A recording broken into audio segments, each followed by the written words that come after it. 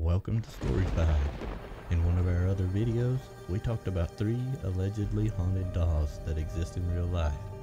And so this week, we wanted to expand on this and talk about 3 other supposedly haunted objects that exist in real life. So stick around, and we hope you enjoy.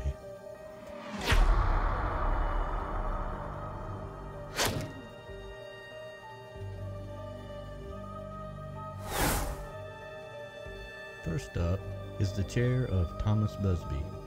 It's widely known as the Busby Stoop chair. This wooden chair is said to be cursed by the spirit of Thomas Busby, a man who had murdered his own father-in-law, Daniel Aldi, in 1702. He bludgeoned him to death with a hammer and hid the body in the woods. He was found guilty of the crime and was sentenced to death. Death in those days came in the form of hanging. After his execution, his body was suspended in chains from a gibbet or gallows at the crossroads where an inn was located. The inn later became known as the Busby Stoop Inn, taking its name from the stoop or post on which his remains could be seen. At the inn, the chair that Thomas used to sit in to order his meal and drinks. Some had said that Thomas had sat in this chair before his death and stated, "May sudden death come to anyone who dares sit on my chair." And ever since then, some reports account 63 deaths linked to the people who dared to sit on the chair after this.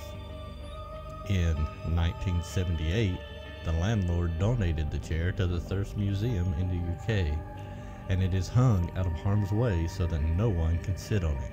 In fact, the Busby Stoop chair has not been sat on since being donated. I will leave a link in the description to the Thirsk Museum website to learn more about the chair and the museum. Next, we have the Dybbuk Box. In 2001, a man purchased the box at a yard sale and began experiencing paranormal activity in his home.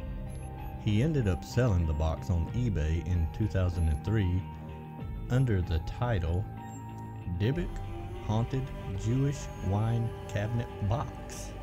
And soon after the sale, the buyer reportedly said, "The day it arrived, I put my hands on it, and it almost felt like the thing collapses into a liquid state."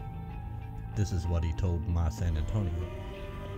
"I feel like a knife is coming into my gut, and I'm paralyzed in pain. When I go to bed, I have terrible dreams of a hag that seems to come with the box." It was believed that the box may be haunted by a malicious spirit called a Dybbuk. In Jewish mythology, a Dybbuk is a malicious possessing spirit believed to be the dislocated soul of a dead person. It supposedly leaves the host's body once it accomplishes its goal, sometimes after being exorcised. The Dybbuk Box was eventually purchased by a paranormal investigator, Zach Baggins, who filmed mist coming out of the box in 2020. And there has been numerous people who said that they've experienced a string of bad luck after coming in contact with the box. The story of this box was the inspiration for the 2012 horror film, The Possession. This particular box, often just called a box or the Haunted Jewish Wine Cabinet Box, is actually a minibar produced in New York in the 1950s. Now in 2021, some 20 years later, Kevin Manis, who had originally sold it on eBay, admitted to writer Charles Moss that the box was his own creation. "I am a creative writer, and the Dybbuk Box is a story that I created, and the Dybbuk Box story has done exactly what I intended it to do when I posted it 20 years ago, which is to become an interactive horror story in real time." And he also added new elements to the Dybbuk Box story over the years to help it evolve, keep it relevant and interesting. And now on to our last one. The last one is the story of the Dark Mirror. The original owner of the mirror had bought it to practice scrying.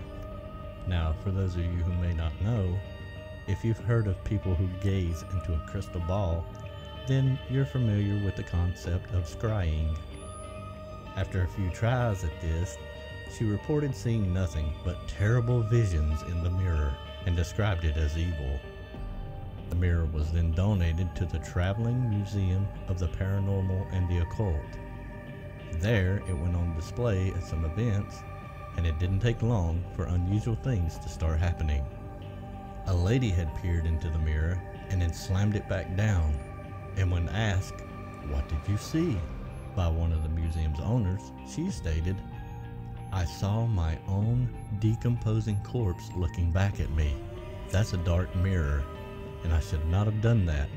I need to go say a prayer. Excuse me." And after she said this will become what the mirror was known by, the dark mirror. Reports of strange visions, warping faces, a general sense of dread, shadows moving behind you when there's no one there, and someone reported watching another person who looked exactly like himself peer around from behind his reflection and walk away. And there are many more accounts from those who have looked into this mirror. Reports of seeing yourself age, wink, smile, and even disappear. But it's said that the appearance of your own corpse staring back at you is the most common report.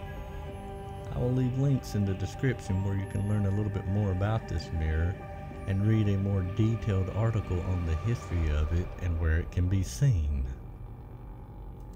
And so, we have a chair, a box, and a mirror. Were any of these creepy to you?